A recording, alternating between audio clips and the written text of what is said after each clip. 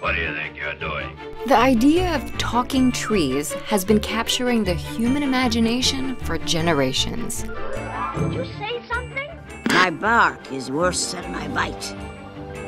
Okay, so maybe they don't talk to us, but it turns out trees can talk to each other. The trees are speaking to each other. But that does beg the question, what do trees have to talk about? And can we learn to speak their language?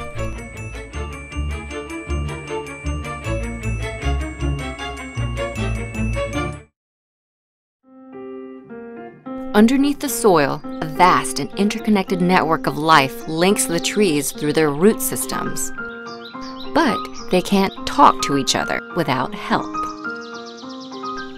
The whole process starts with hub trees, the oldest and tallest trees in the forest. Hub trees have greater access to sunlight, and through the process of photosynthesis, end up producing more sugar than they actually need. Underground, fungi need sugar to survive. Most of their bodies are made up of a mass of threads called mycelium.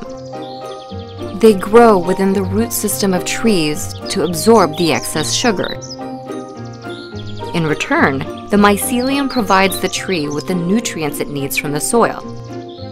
This symbiotic relationship is known as mycorrhiza, which stems from the Greek words for fungus and root.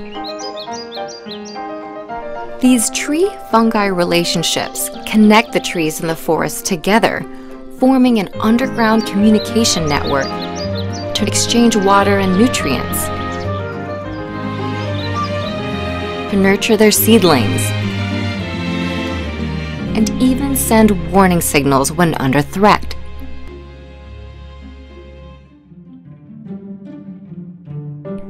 So, how many trees are really talking to each other?